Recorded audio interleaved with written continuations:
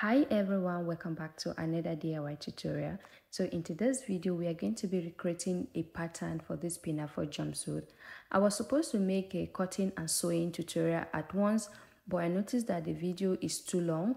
The explanation, I need to put it in details for you to understand exactly what I did. So in that case, I'm going to split this video into two parts. Okay, part one here is going to be the pattern drafting tutorial, and then the part two is going to be the cutting and sewing and introducing the fabric that I'm going to use and the things that you need to recreate this jumpsuit to come to life. Okay, so if this is something that you are interested on, keep on watching. If you are seeing my channel for the first time, you are welcome. My name is Juliet, and if you're my returning subscriber, you are also welcome. And if you're yet on my channel and you're yet to subscribe, please subscribe. Support me by subscribing, liking my video, and also help me share the video so that other people can also watch it as well, okay? Because that is the only way you are supporting me on, okay? Let's get into it. Okay guys, so we are going to begin now with the tutorial. So I have my pattern paper here. Okay, it's not unfold. I have my pattern paper here, and the length was not enough, so I have to add additional length so that it can be enough for my trouser length. So, and here is my multi-purpose French curve ruler and my tape and 2-in-1 marker pen that we're going to use for this tutorial today. Okay, so I have already marked my waistline, and I marked some few inches by the side here. This line, straight line, is going to serve as a guideline. Okay, so the next thing I'm going to do now, we're going to start now by drafting our so now the first pattern that we're going to draft now is the front pattern, and before I will continue, I'm going to be considering my waistband. Okay, before taking any measurement, the vertical measurement, I'm going to be considering my waistband. My waistband is going to be 1.125, okay, and my elastic is 1 inch. So I'm adding 0.25 for each allowance for my elastic to move around inside the band. So before I will start, I'm going to place my tape rule 1.125 above my waistline before taking my crouch length. Okay, the first measurement I'm going to be taking down now is the length of my crouch. And if you haven't seen the tutorial where I treat about how you calculate your crouch, I'm going to be leaving the link on the description box so that you can go and watch it and know how to calculate your crouch measurement. Okay, so right now I have marked out my crouch length. I'm going to label it C. So the next measurement I'm going to be taking now is the nail length. Okay, I'm going to place my tape again 1.125 above before marking the length of my nail, which is 20 inches, as you can see on the screen. Okay, I'm going to mark my 20 inches here, and I will repeat this line twice so that I can have a straight line connecting my nail line. Okay, so the next measurement I'm going to be taking is my pant length. So my pant length is going to be 41 inches. So at this point, take your measurement. Be sure of your measurement. Don't use my measurement unless if you're the same size with me. Okay, then you can use my measurement. So I'm repeating this measurement twice so that I can have a straight line connecting my pants length. Okay, so now that I'm done taking out the vertical measurement, the next thing I'm going to be marking now is my horizontal measurement, which is my round hip circumference divided by 4. My hip is 40 divided by 4 is 10 inches. I mark the 10 inches at my crouch line, also at my waistline. All right, remember that the pants we are making is elastic waistband. Okay, so you don't need to contour anything from the waistline or by imputing your quarter of your waist circumference.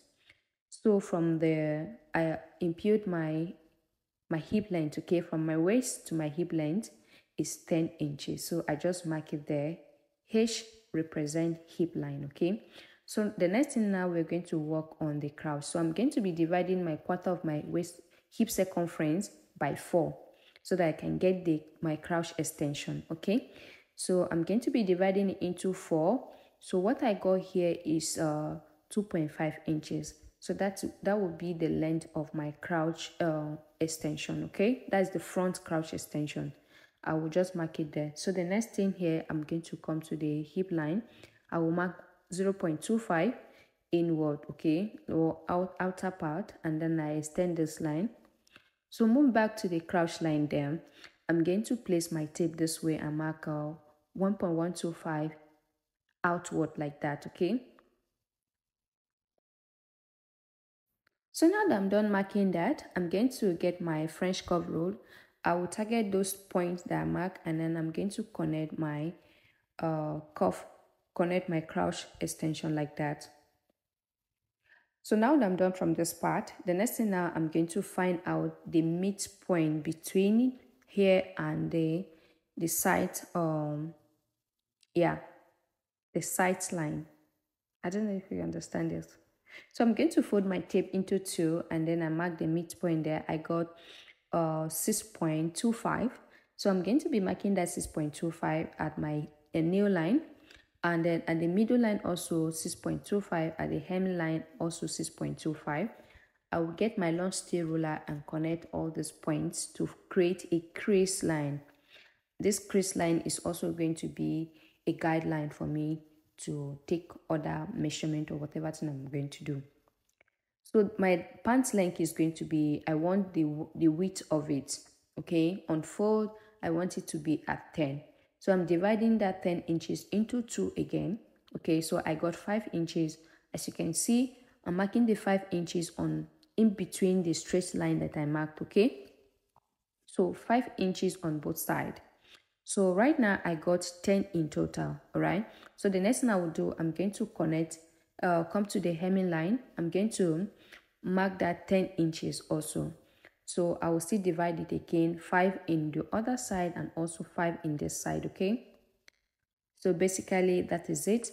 So the next thing I will do, I will just connect those dots together with a straight line. Just watch and see how I'm connecting it, okay. So guys, basically what we are doing, or what I'm doing here is a pant block, okay. It's a basic pattern block for pants. So after this part here, then I will now alter it to a straight leg or a white leg pant or palazzo pant or any shape of the pants that you want to. So this is how you get away you draft out a basic pattern block, okay. So now that I'm done from this part here, the next thing now I'm going to create a straight pant. For doing that, I want to have it a little bit fitted at my hip start, right? So I came down by 2 inches from the side, and then from the inseam I'm marking 1.5 inches, okay. So I will get my straight ruler now, and please watch and see where I'm placing it, okay. From where I mark the 2 inches, I'm going to place it there, connect it from that point all the way to the point where I mark the width of my pant, okay. And the same thing I'm going to do from this side. I will just connect it with a straight ruler all the way to meet to the point where I connect it at first, okay. So this is how it's going to look like. So in this case, it's not going to look fitted at your nail line. It's going to look a bit straight all the way down, all right, but it's going to be a bit fitted at your hip line. So now that I'm done from this part now, the next thing now, we are going to be drafting the upper bodies. First thing I need to add my sewing allowance. I'll be adding sewing allowance of 0.5 inch on both sides. Both the crouch line and the side line and the inseam, I'm adding 0.5 inch allowance. So since it's my personal use, I already know my size. I'm 100% sure about my measurement, so I'm adding 0.5 inch allowance for sewing. But if you are making this for a customer, I will advise you to add more than 0.5 inch sewing allowance, so that in case if it didn't fit your client, then you have the opportunity to reshape it, okay. You can reshape it, or basically But if you know that you took the measurement accurate, then you can add 0.5 inch allowance for your joining allowance. Okay, so to my waistline also I added 0.5 inch allowance. Okay, so right now the next thing I will do now, I will cut this pattern off so that I can use it to cut out the back pattern. So basically you don't need to do much for the back. I will just show you real quick on what you need to do to the back. Okay,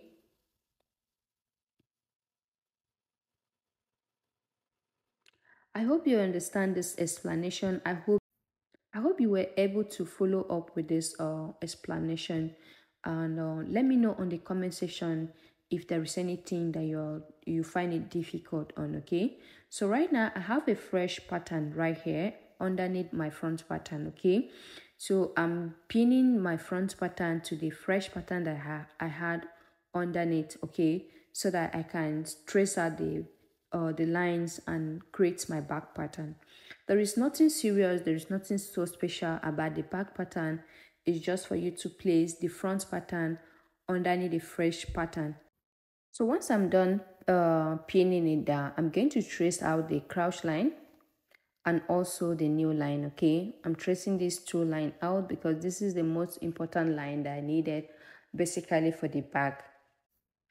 Next, I'm going to be marking my back crash extension.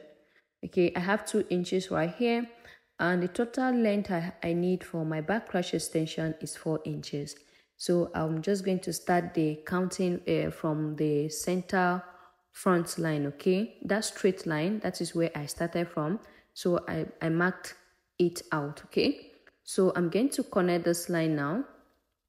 Okay, just watch and see. I'm going to place my French cuff like this to meet to the point of, to my new line. Okay, so I was supposed to add 0.5 inch at this point, but since I already add 0.5 inch on my front pattern, I will just use that as a guideline and connect it like so. So next I will get my long steel roller and I will connect it from that new line again all the way to the end of my pants. Okay, so I'll connect it from the hemming line and meet up to the new length, the new line. Okay, so now that I'm done from this part, now the next thing I will do, I'm going to extend this line out so that I will add my sewing allowance. So my sewing allowance, I'm adding 0.5 inch allowance. Okay, and also to the crouch extension, I'm adding 0.5 inch. So I will just trace it from, the front pattern already carries the sewing allowance. Okay, so I'm just going to trace it like so. So right now I'm just cutting out all the parts that I don't need.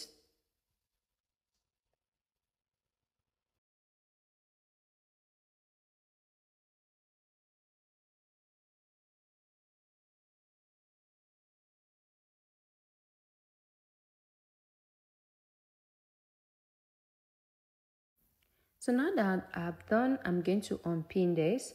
So the front and the back pattern is ready.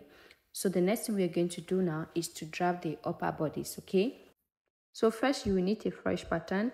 So I've already gone ahead to draw up my starting point, which is my shoulder line. So I'm going to be imputing my vertical measurement. From my shoulder to my bust line is 9.5 inches. And I'll repeat this line twice so that I will have a straight line. Next, I'm going to be taking from my shoulder to my waistline or from my shoulder to my half bodice. Okay, my front half bodice is going to be 15 and the back is going to be 14.5 inches. Okay, so you need to find out where the measurement from your shoulder to your waistline at the back, know how many inches it is, so you use it to create your back bodice. Okay, so now that I've done now, the next thing I'm going to do, I wanted to impute my shoulder measurement. I totally forgot that this pattern doesn't need the sleeve. So I'm going to move on to my bust line here. You can determine how high you want the coverage to be from the upper part. Okay, the pinafore, I don't know how high you want yours to be. Mine are marking 2.5 inches. Okay, So that is how high I want the coverage to be. So I will just connect this line to create my new chest line. So this is my chest line, okay? So now the next measurement is going to be my horizontal measurement. Across my chest measurement is 11 inches divided by 2 is going to be 5.5 inches. Okay, I'm going to mark the 5.5 inches here. And guys, there is some correction I did. I will be showing you when I get over that point, okay? So from my waistline, I'm dividing my quarter of my waist circumference by 2 is 3.5, then I added 0.5 inch to it, so that means it's 4 inches that I marked, okay? So the next I will be adding my sewing allowance, which is 0.5 inch round, okay? So to the chest line, upper part 0.5 inch, the lower part 0.5 inch, okay? And then always remember that you are going to be cutting this on fold. So that is what I'm just going to indicate here. Cut it on fold, okay? And this is the front pattern. So the next is going to be my back pattern. So I'll first of all cut this off so that we can work on the back. So I have a fresh paper here for my back pattern. I will be marking my bust line, okay? From my shoulder to my bust line, like I did to the front, I'm going to be marking 9.5 inches, and I will repeat this line twice so that I will have a straight line, okay? So my back from my shoulder to my waistline from the back is 14.5 inches. Please find out how many inches you have from your shoulder to your waistline at the back when you take the measurement from the back, okay? I have exactly 14.5 inches here, so I'm just going to come to my bust line. I will mark 1.5 inches upward because the back is shorter than the front, okay? So I mark 1.5 inches away from my bust line up, just like you see me doing, okay? So right now I will just mark I will be marking 5 inches here from the back, okay? And then I will mark 4 inches from the lower part. So the next thing now, I will just connect it like so. And afterward, I will add my sewing allowance just like I did to the front, okay? I'm extending this line up so that I can be able to add my sewing allowance.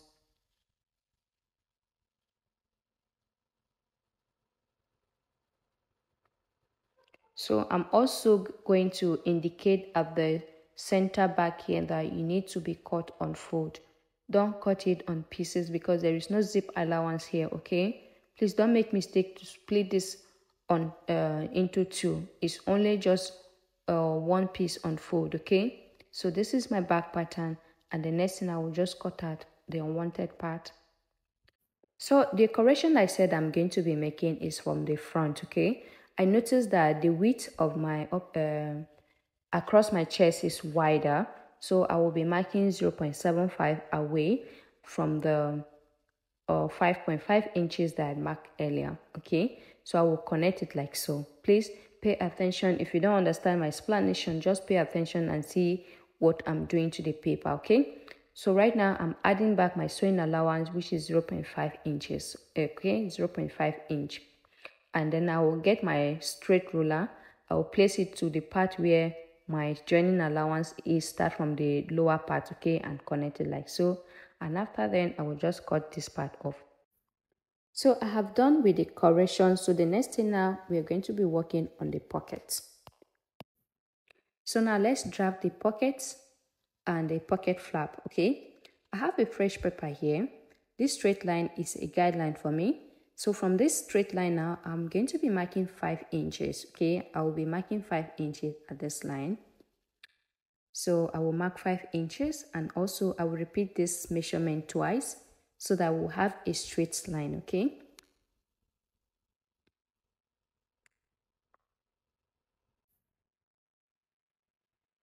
So I'm going to get my straight ruler and I will connect this point, okay?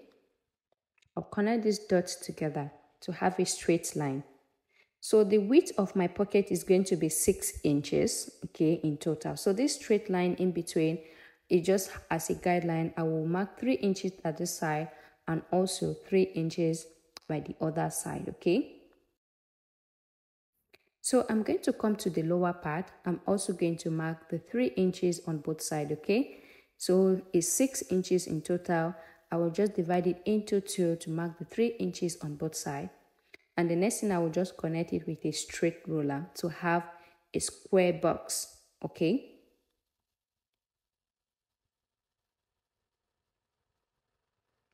So now that I have this square box, I'm going to come to the midpoint, okay? From that straight line, rather, I'm going to mark, I'm marking 0.5 inch upward, and then I'm marking now 1.75 up, okay?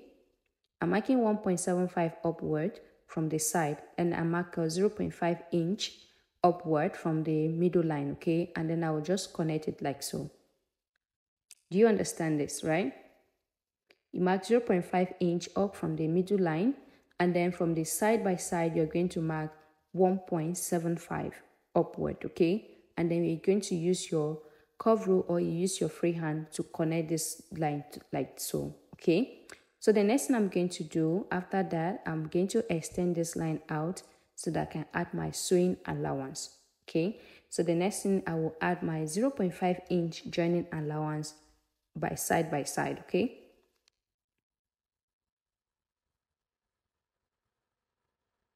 So the length of my pocket, the length is 4.5 inches and the width is 6 inches.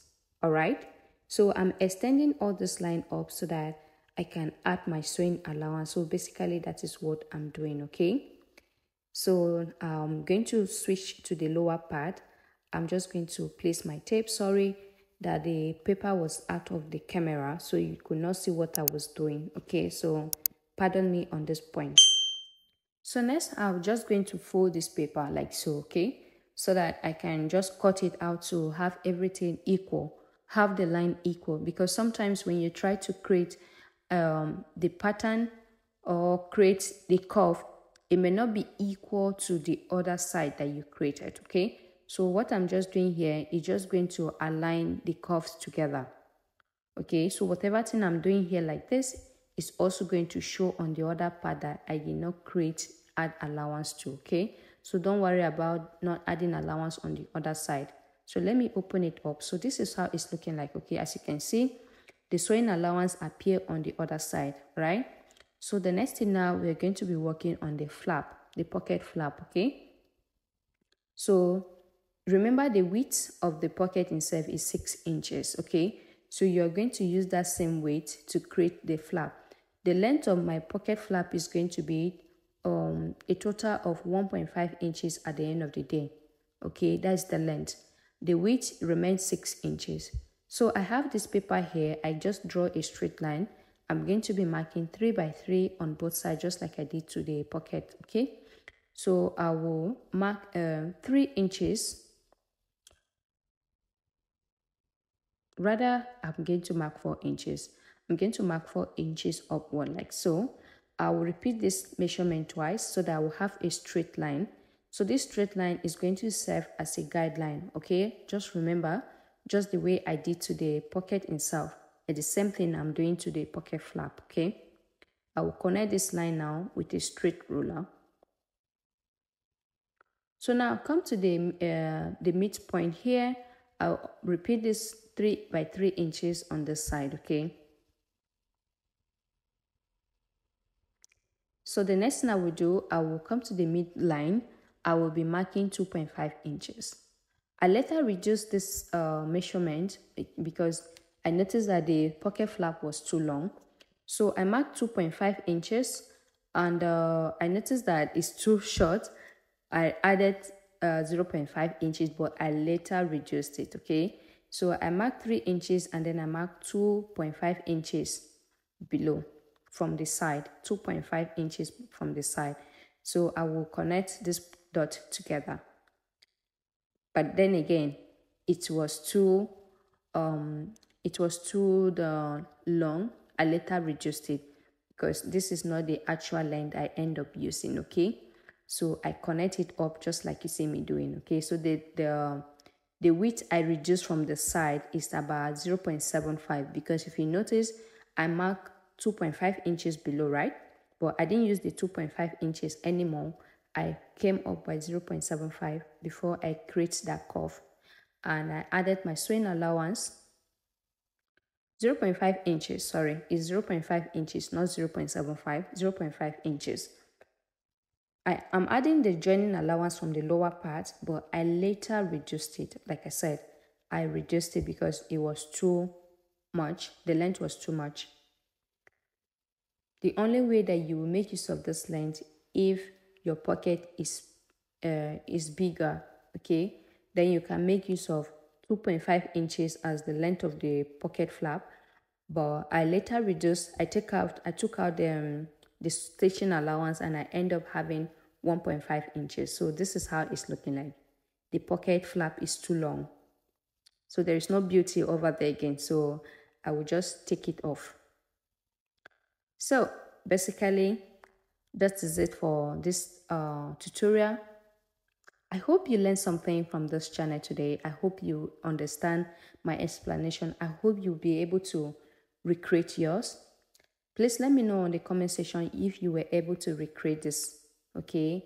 I will be so glad to get a feedback from you. So yeah, that is it for the tutorial. Thank you so much for watching. I will see you on the sewing part, okay? I will see you on part 2. Okay, yeah.